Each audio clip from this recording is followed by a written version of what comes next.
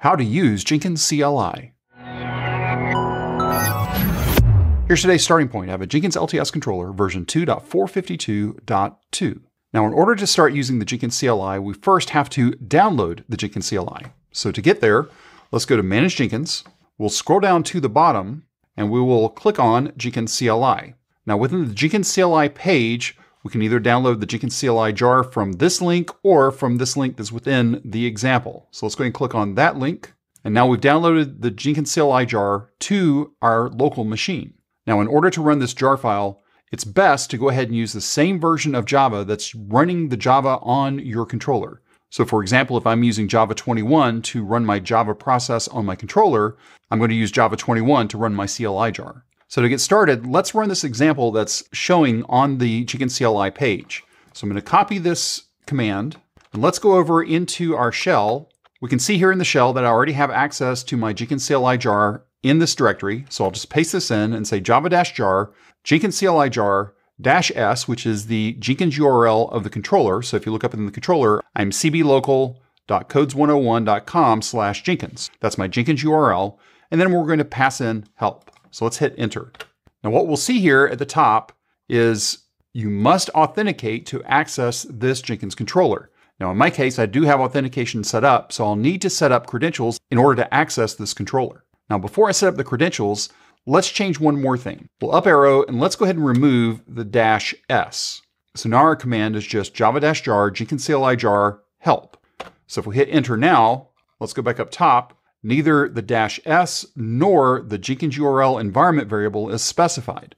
So if we want to keep our command shorter, we can go ahead and specify Jenkins URL as an environment variable so we can use it anytime that we're running the command. So let's go ahead and do that. So for Jenkins URL, I'm going to type export Jenkins URL equals, and I'm going to go ahead and copy the value that I see right here on the Jenkins CLI page. We'll paste that in. Let's make sure it's actually set. So we'll say echo Jenkins URL. So now if we run our command one more time with no -s, and if we scroll back up top, now that we ran it, we don't see the -s or Jenkins URL error message. So at this point, we have set up our Jenkins URL environment variable, and it's being used within our Jenkins CLI. Now, next up, remember the CLI told us that we needed to have authentication set up. So in order to set that up, what we need to do is we'll go up into our user, click on configure, and under API token, we're going to add a new API token. So we'll click on add new token. I'm just going to give it the name test token and click on generate.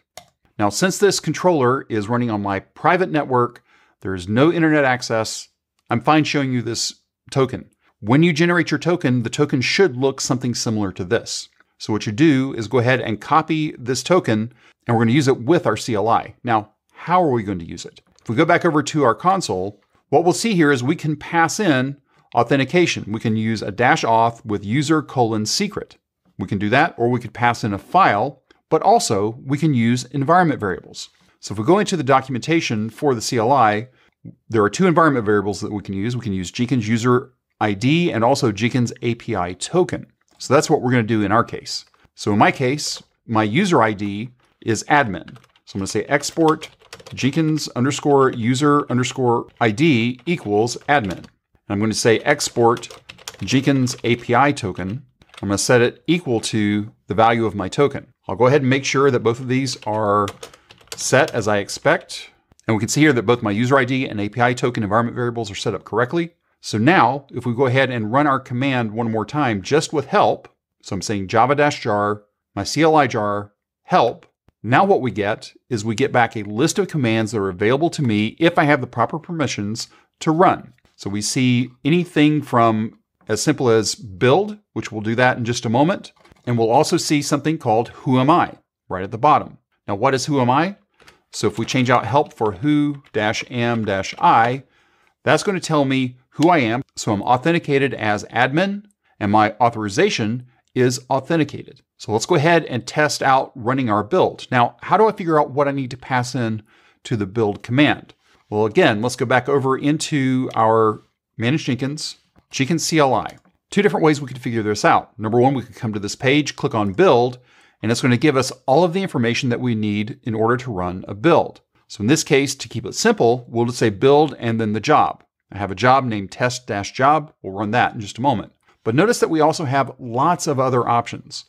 So if we were to go back over into our command here, and if I type build, then when we run this gives us the same information that we're seeing on this page. So in our case, our job is test-job. So I'll go ahead and go back over here. Let's go ahead and say build test-job. It came back. We can see that the job is already scheduled on the controller. So if we click into number 7, we can see that the job ran. It's already completed successfully. And the other thing is we can see that it was started from the command line by admin. If you have any questions or comments, you can reach out to us on X at CloudBees. If this video was helpful to you, give us a thumbs up. And if you haven't subscribed to CloudBees TV yet, why not? Take a moment, click on that subscribe button, and then ring that bell, and you'll be notified anytime there's new content available on CloudBees TV. Thanks for watching, and we will see you in the next video.